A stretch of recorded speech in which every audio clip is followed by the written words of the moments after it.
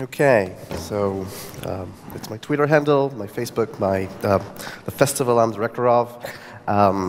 Thank you for the lovely presentation. As was said, my name is Uri. I have a background in tech as an analyst. I'm the founder and director of the Utopia Science Fiction Festival in Tel Aviv. And I'm a science fiction evangelist. And this is a lovely caricature by Tom Gould I love. I'll be raising some ideas and asking questions in this talk. Most of the questions don't have answers yet. And some of the ideas might look absurd, and that's my perspective on good science fiction. Speculating and evoking us to think about tomorrow. This is what you can expect if you visit or when you visit the Utopia Festival, or some of our other projects, such as Designing Tomorrow, a workshop we did last year, and Canceling the Apocalypse, that we've been doing with many collaborators. First and foremost is Republica, and this would be a good time for me to refer you and urge you to check out the Canceling the Apocalypse programming here at this Republica conference. Now, robots ahead. The infrastructure for autonomous mobility will be laid out in the next few years. Legislation and algorithms will determine robocar operation. There are three types of roadblocks ahead for us on the way to true and complete autonomous mobility: technology, policy, and psychology. In this talk, I will not be addressing any technological challenges. That's for other talks. I will be addressing these 5 topics: the car accident, buying your first robocar, taking a road trip, getting a speeding ticket, and the future of gratuitous honking. So let's start with the first one. I put on a funny slide, but it's not a funny topic. And we'll start with a story. You and your partner sit in a car. You're on your way to a friend's wedding. You both look fantastic. You were asked to record a short video blessing, but you forgot, so you start the wedding celebrations a bit early. You open up inside the car a bottle of cheap champagne, and you pour yourselves 2 glasses and record a video selfie of yourselves toasting the newlyweds. The next 5 seconds will seem like an eternity. A little girl lunges onto the road ahead. She's chasing a puppy she just received for her birthday a few hours ago. It was a long and arduous struggle with her parents that was completely blown up by the grandparents. Grandparents, by the way, are standing just on the side. They're terrified and they're too slow to chase after her. People all around freeze. What will you do? Will you swerve left and hit the grandparents, swerve right and hit a tree, or stay on course and end the little girl's life much too early? Who is more important? Whose life deserves another day? So, what criteria will affect your decision? Health? Ethnicity? Religion? What if one of the people in the story is a wealthy philanthropist, a Nobel laureate, a member of parliament, a civic activist, a prostitute? Luckily, you're not required to make these decisions anymore. The car will make them for you. Autonomous vehicles are on their way. And this is, I forgot previously, but this is the only time I'll be apologizing for this kind of pun, which you'll be hearing a lot through the talk. They've been envisioned for decades and experimented and tested for years. DARPA led technological innovation with its Grand Challenge competition since 2004. Google was one of the first to present the technological marvel, but it was Tesla, coupled with the Israeli startup Mobileye, that really got the game going, and the race is now full on. Auto companies such as Daimler, BMW, GM, Nissan, Ford, Honda, and many, many more are now have now become major names in technological trade shows. Uber has gotten into the game as well, testing autonomous taxis in a joint venture with Volvo on 4 North American cities. A test that was suspended as of March due to the fatal accident with one of its autonomous taxis in Tempe, Arizona.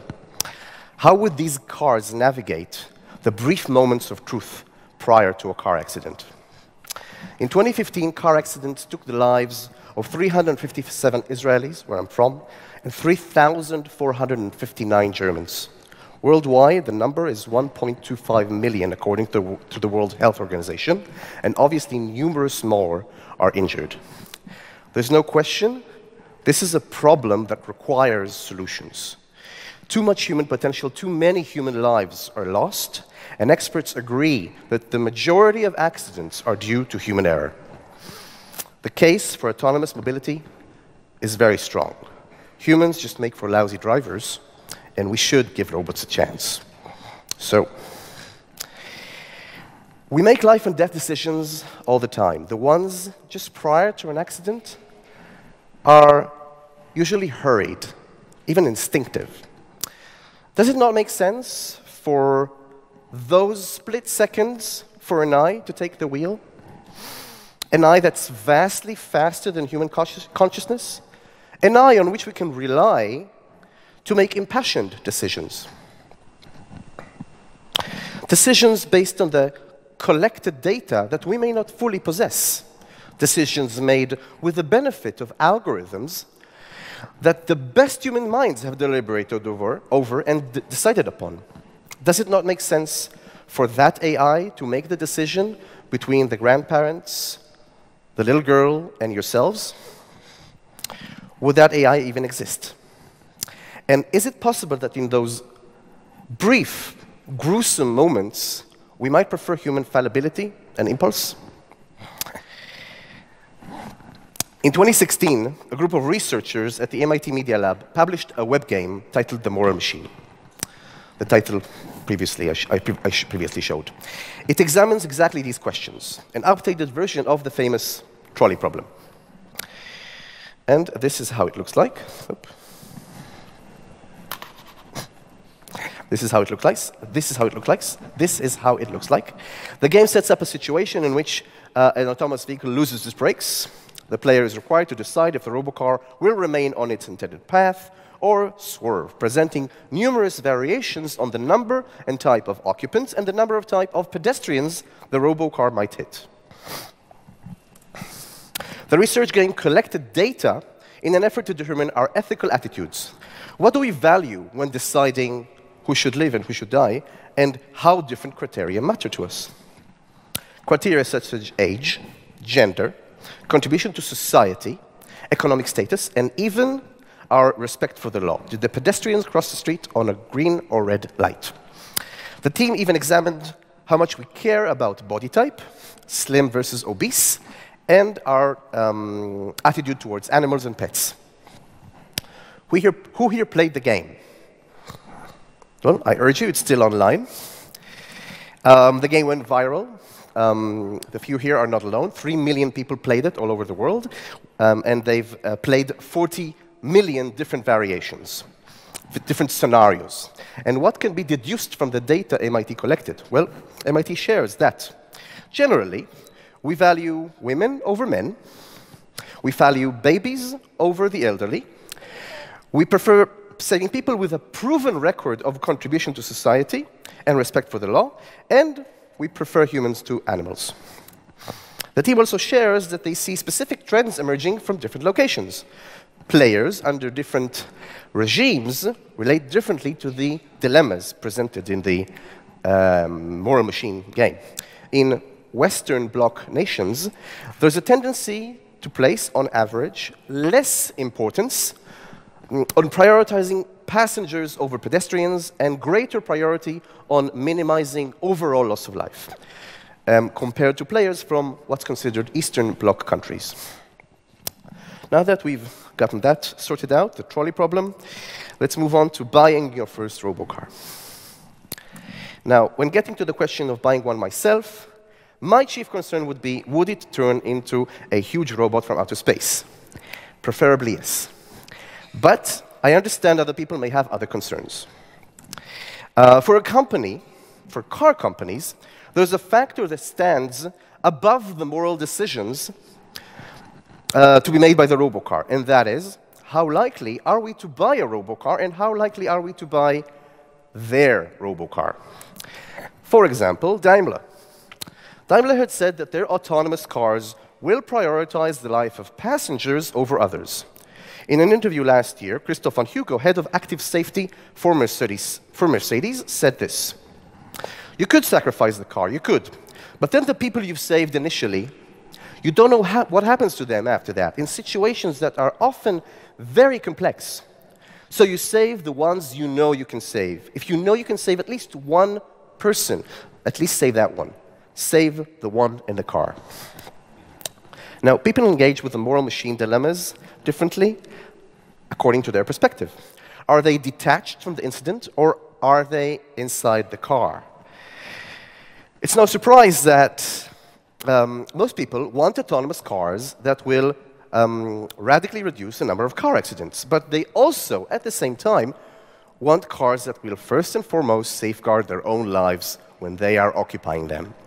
So, Daimler's announcement is completely understandable, but basing the robocar algorithms on their marketability and the selfish nature of their would-be passengers, occupants, might not lead to the safer driving environments that we all aspire to have. Further, according to Daimler, vehicle ownership allows for a certain immunity, a priority in the life and death algorithms. Shouldn't the opposite be the case? Assuming ample public transportation options, isn't ownership of a private vehicle a burden on society? Wouldn't the privilege associated with ownership require an added risk? The answer isn't clear because we're not sure yet about the business model for autonomous mobility. Many experts claim that individual, personal car ownership is a thing of the past, and that the future belongs to public transport and communal rideshare apps, services, the next stage in the evolution of apps like Uber and Lyft. But even taking all that into account, one has to factor in pedestrians, because be it public transport, taxis, rideshare services, and private cars, pedestrians are victims of car accidents, autonomous or not. But they did not make the conscious decision of stepping into a large and heavy machine that can travel at lethal velocities and might hurt them. Let's get out of the city. Let's try and take a road trip.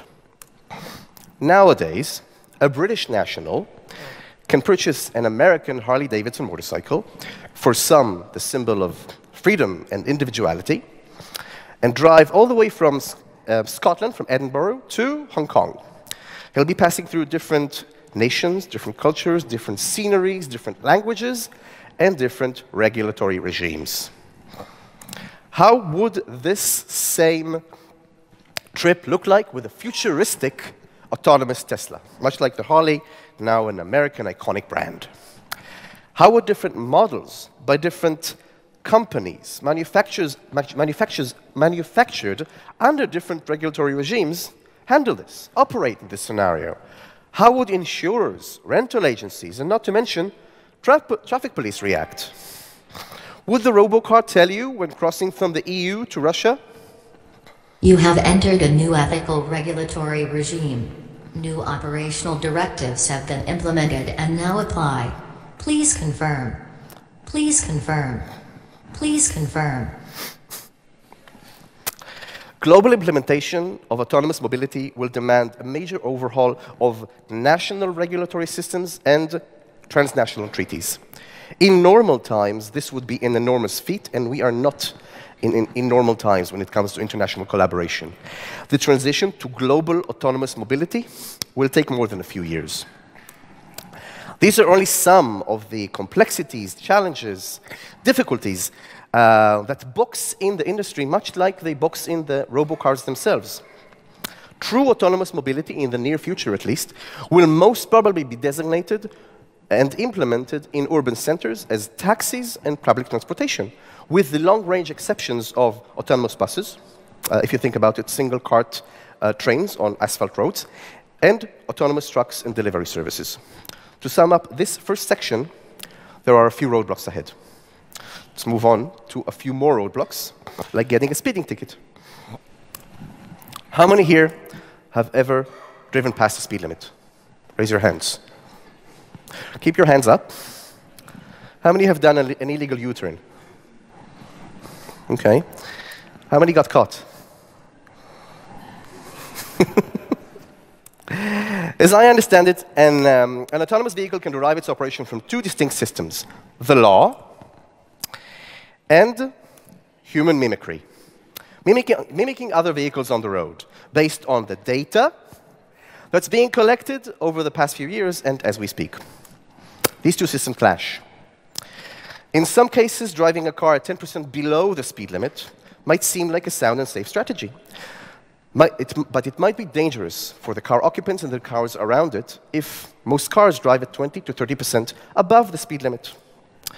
As a result of poor city planning, an illegal U-turn might be so popular it would show up on navigation apps. And of course, avoiding a car accident might necessitate committing a traffic violation. How we treat and relate to traffic laws change from city to city, between urban and rural environments, between different cultures, countries, and even our personal moods. At some point, determinations would be needed and will be made. Should the autonomous vehicle mimic other vehicles on the road, or should it obey the law?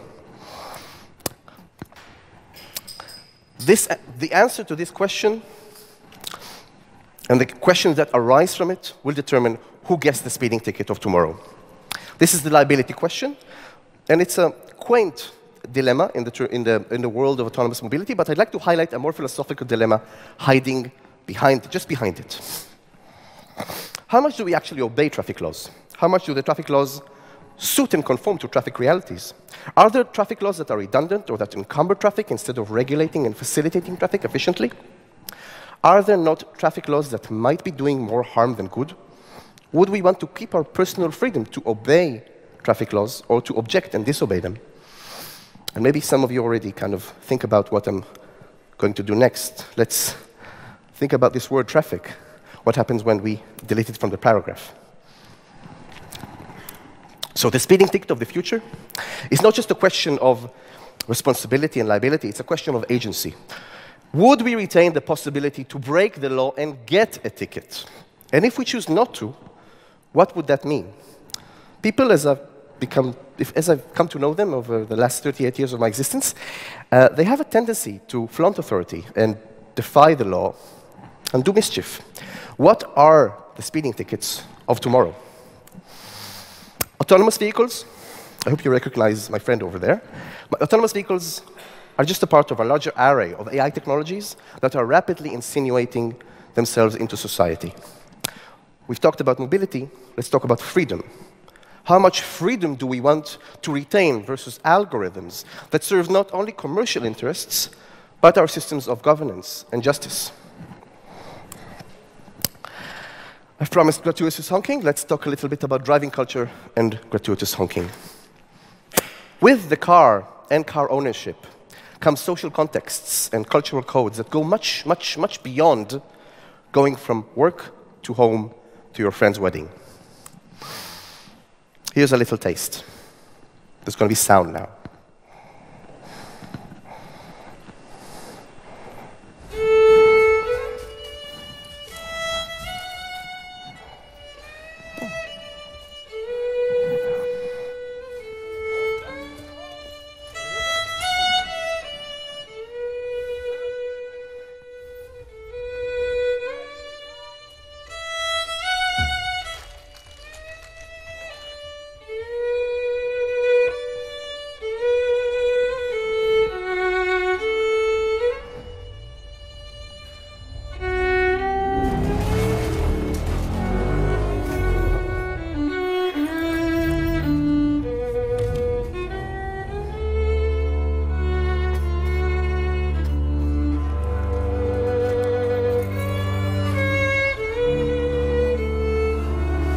Here's a couple of things America got right. Cars and freedom.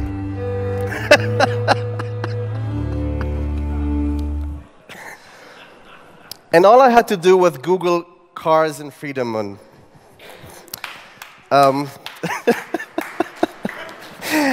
the car is a symbol. It's a symbol that has formed over decades, and it will take decades to transform. Driving culture has a huge impact on our physical surroundings. Urban environments the most, where we've already ascertained, or I've presented my argument that autonomous mobility will probably be implemented first. To convey how much cars define urban environments, let's have a look at a city without any cars. Here's a little video of a city, my city, Tel Aviv, my hometown, on a day without cars around. This isn't Earth Day or some other green municipal initiative. This is the Jewish Day of Atonement. It's a religious holiday, whereupon it is customary, not mandatory. There's no law, no regulation, no city ordinance. It's just customary not to drive. From sunset to sunset, through a night and a day, no one drives. This doesn't happen in one specific neighborhood like it did last night here in Berlin when we wanted to get some Korean barbecue and ended up stranded in the middle of Kreuzberg, thank you. It's the entire country. This is how it looks like, this is how it sounds, and there is sound, very, very quiet though, and this is how it feels. A major part of a city's atmosphere, its personality, if you will, has to do with the flow of people through it, its traffic patterns, its transportation options, its driving culture. It's what makes some of these cities so recognizable. The planning of autonomous mobility is intertwined with the planning of the future of our cities, where more and more, I'm sure most of you know, people live every day. I think it's 54% of humanity as of 2015, and according to UN forecast, it should be 66% by 2050. Will autonomous mobility be oriented towards public or private mobility? Will it focus on individual or communal needs for transportation? Will our cities retain different spaces, different hubs for work, living, recreation, socialization that we travel back and forth and in between from? And how would autonomous mobility affect this? How would autonomous mobility planning affect different neighborhoods? And how will it affect the very nature of what a neighborhood is? When you look at these concept designs by a few major car companies, what do you think their answers to those questions might be? Who is the car intended to serve? What is it designed to be and to do? These and many other questions are not yes, no, or good, bad questions. They're questions of policy and even more so questions of identity. Different cities and different societies will figure out different questions for themselves, different answers, sorry, for themselves. And I did promise gratuitous honking, so this is a short clip from the 1969 heist film, The Italian Job, starring Michael Caine. The entire heist revolves around creating a huge traffic jam in the middle of Turin.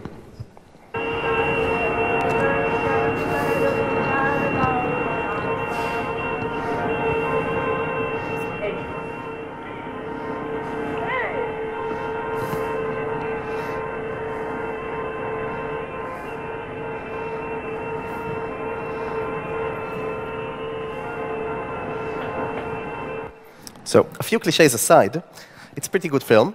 It has a pretty good 2003 remake with a traffic jam in Los Angeles. What would be the Italian Job remake of 2038?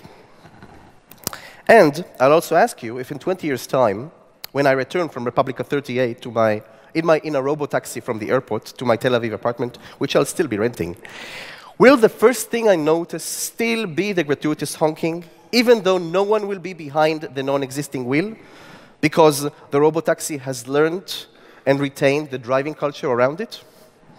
Maybe it's just an older model. The physical and regulatory infrastructure of our current mobility was laid out about a century ago, with the ability to move exceedingly faster from place to place. As a society, we've agreed on certain risks, even certain sacrifices, which now amount to millions of injuries and fatalities annually. Each of those is an enormous human tragedy. We're on the verge of a revolution that has the potential to dramatically change mobility, and much more than that. The potential for safer transportation is clear, and the need for it is undeniable. What we need to make sure is we arrive at that potential, and that we cause as little collateral damage as possible. I had 3 goals in this talk. 1, highlight some of the roadblocks ahead, highlight the serious and complex dilemmas. I've mentioned but a few, and there are many, many more. I've not even touched surveillance and hacking. Autonomous mobility is not just around the corner. Secondly, call for public discussion. No better place to do that than in publica. Call for public discussion between all stakeholders. The dilemmas require creative, thoughtful, and these are human beings, human lives. They require kind solutions and kind debate. These debates can't happen only within the confines of the innovation centers of the auto industry or in academic think tanks. Although it's fantastic that they're happening there, they should be transparent and they should be engaged with the public. And last but not least, I would like to urge all of us, urge you to speculate about the speeding ticket of tomorrow. As I said, my personal preference are for vehicles that turn into giant robots, but for the future, I would also like flying cars. But that's my personal preference. I wanted to arouse you with a few speculative ideas through this talk, some of which might seem absurd. We have to continually speculate on what might be, both to deter ourselves from unwanted futures, but also, and this is much harder, much, much harder, to lay a conceptual framework for actual desirable futures. I usually end science fiction talks with this wonderful quote by Frederick Pohl. A good science fiction story should be able to predict not the automobile, but the traffic jam, and it fits here so well. I ask you, what would be the speeding tickets of tomorrow? I'll be thanking Sohan D'Souza from the MIT Media Lab, Brad Templeton and Lee Orr for assisting with this talk. And I'll thank you as well for being such a patient audience. Thank you.